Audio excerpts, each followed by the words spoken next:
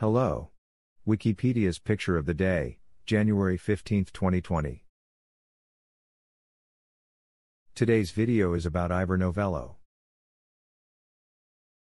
Ivor Novello, January 15, 1893 – March 6, 1951, was a Welsh songwriter, composer and actor who became one of the most popular British entertainers in the first half of the 20th century.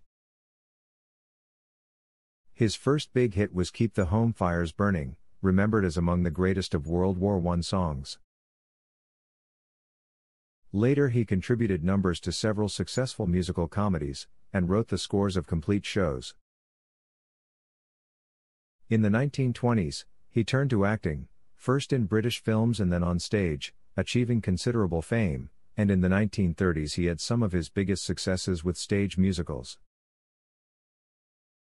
This image forms part of the George Grantham Bain Collection at the Library of Congress, which includes photographs taken by Bain and images covering worldwide events gathered by him for news distribution purposes. The date, location and photographer of this nonchalant portrait are unknown.